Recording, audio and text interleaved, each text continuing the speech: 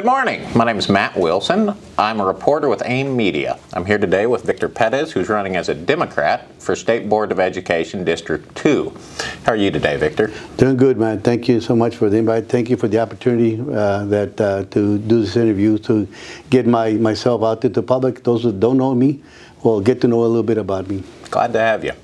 Mr. Perez is running against L.J. Francis, who's running as a Republican. This is part of a series of conversations being put on in partnership between AIM Media, Futuro RGV, the League of Women Voters, and the McAllen Citizens League. Interviews will be posted on social media by The Monitor and Futuro RGV. Mr. Perez, why don't we start off? You just tell me a little bit about yourself and why you're running. Yes, sir. Well, I'm running because I got encouraged by a couple of our state officials. They've known me for over 20 years. I've served as a city council member. I've served as a school board member. I've served also as a municipal judge. And then over 20 years in education. I started as a teacher coach. Worked myself up the ladder, became an assistant principal, and left the district, the school setting about 6 years ago as a district operations, administrator. So I've gone through the ladder. I know what it is. I work with teachers. As a principal, you get to see what the needs are of our students and teachers and counselors and so forth. So it's been a blessing. I think it was something that I really enjoyed and I miss. But there was an opportunity for me, and I went and took it. But I'm not now the president and CEO of the FAR Economic Development Corporation. Again, when I was in the school district, I got some schools recognized, TA recognized, and so I'm very happy to have gotten those schools recognized in the district that I work for. You know, the State Board of Education is probably not the most visible entity in the state. Why don't you just tell people about what it is and what it does? Right. So there's a 15-member State Board of members in the state of Texas. My district runs all the way from Hidalgo County all the way to Horton County. It's 14 counties. So as you can tell, it's a big district.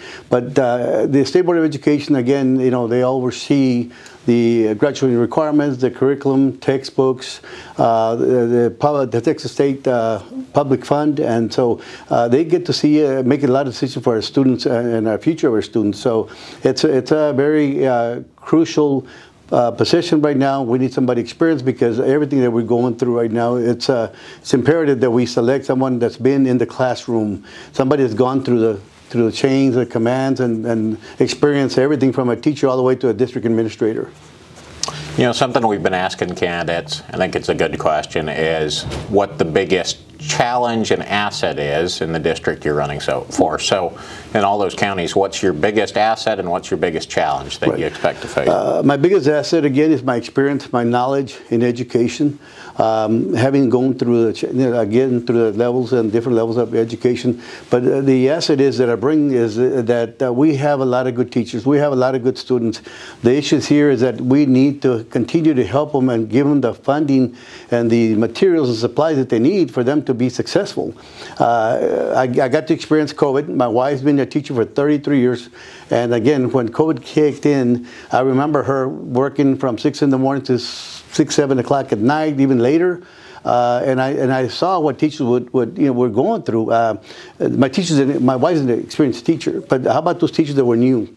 How about those teachers that didn't know how, and they weren't trained, they weren't prepared, because again, all of a sudden after spring break, they were told stay home, we're not coming back. And so I saw my wife, and then I could just imagine, being a former teacher as well, this is hard to do. This is going to be a challenge for our teachers and our students as well. And so right now, our greatest asset is we have, for example, I talked to Dr. Kim from Region 1 the other day. I think he's now the director there. And Region 1 got some really good results from the START test. And so that tells us that we're doing a great job, but imagine even through COVID, we still did well. And so our asset is that. One of the disadvantages and one thing that I see is that we need to continue the funding for our teachers and our students, our counselors. One thing that's really coming up is mental health awareness. That's a big problem. I was reading on the paper, not so much here, but upstate, is there's been a lot of kids with issues, and some has committed suicide.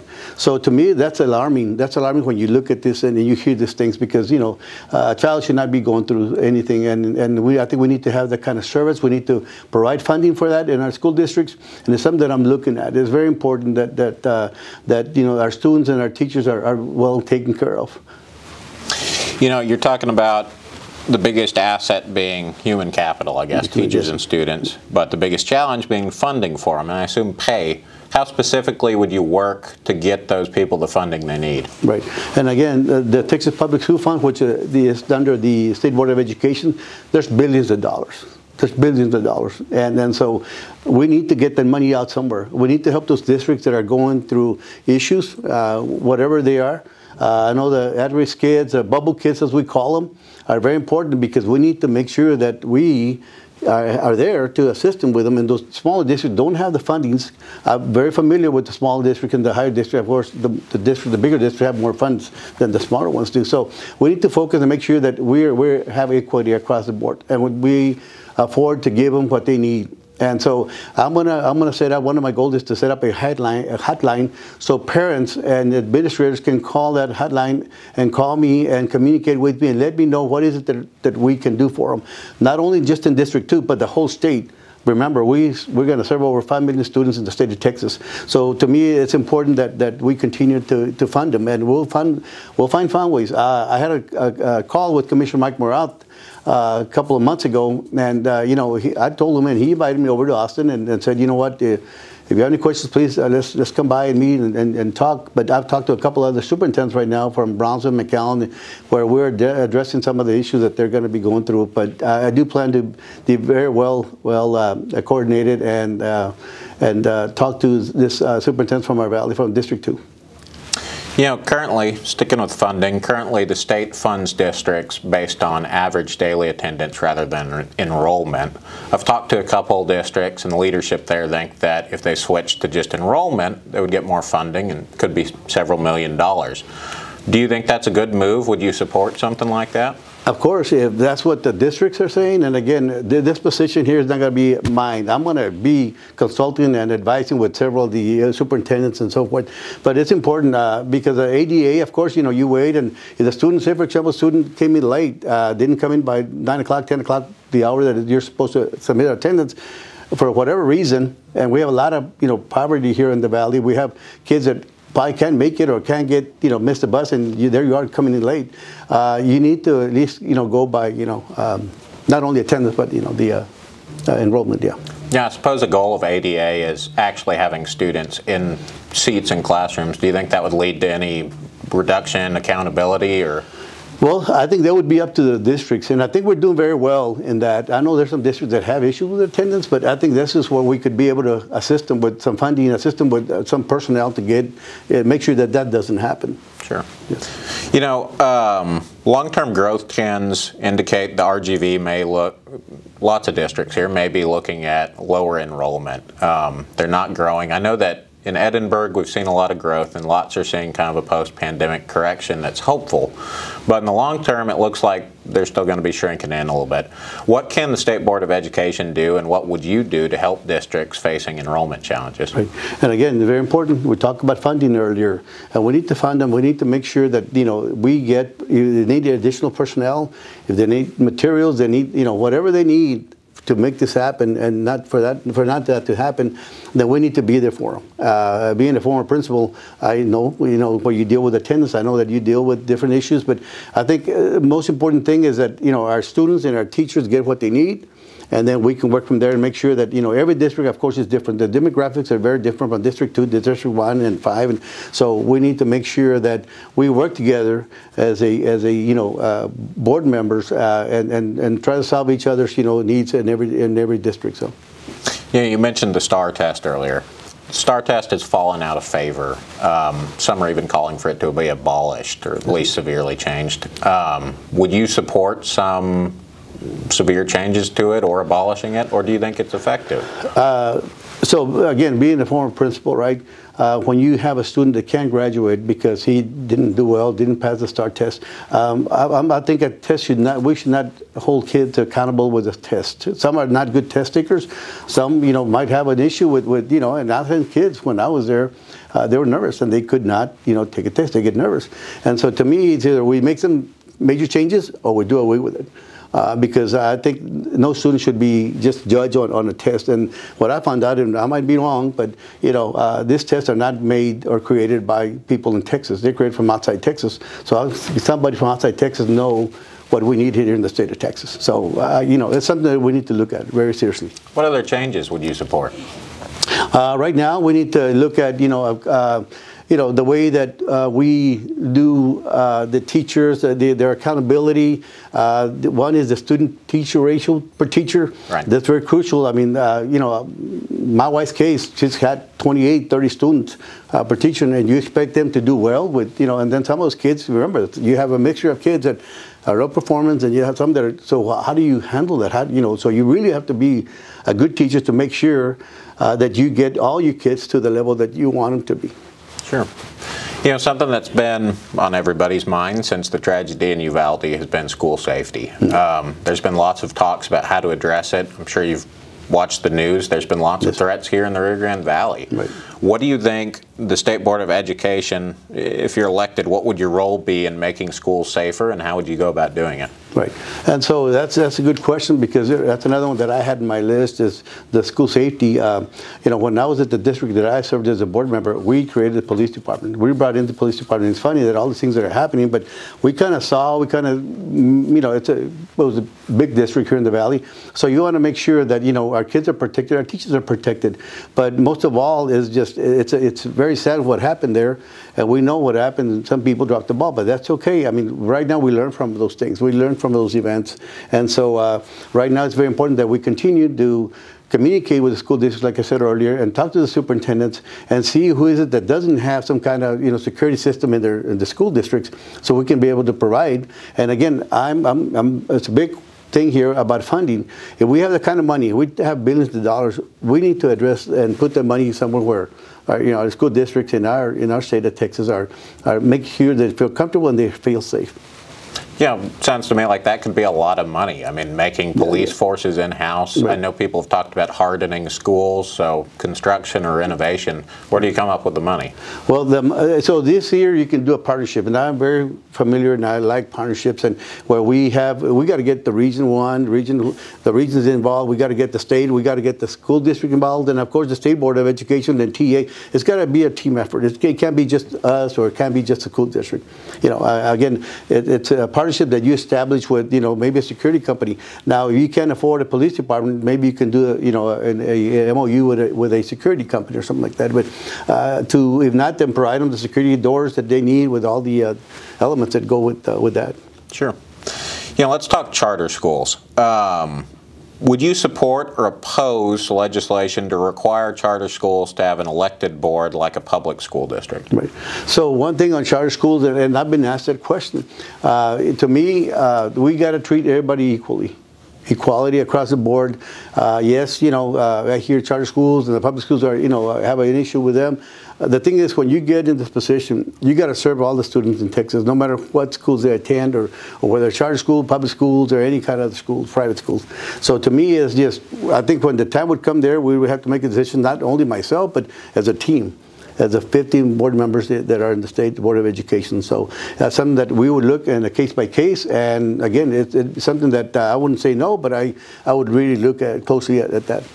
Do you think by and large right now charter schools are transparent enough in the state, and do you think that they're being held accountable enough? Well, there's some things I think we need to change, of course. There's some things that we need to look at. Again, I talked about equality.